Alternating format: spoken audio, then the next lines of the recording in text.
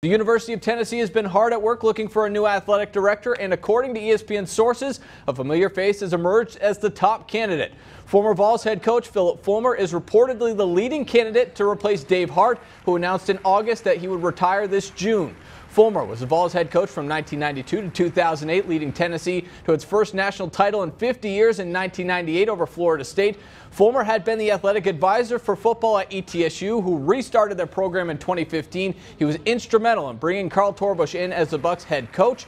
Fulmer told ESPN today, quote, "I want what is best for Dr. Beverly Davenport, who is UT's new chancellor. Davenport has laid out a clear process, and we have to respect this time and her vision to complete that process," end quote.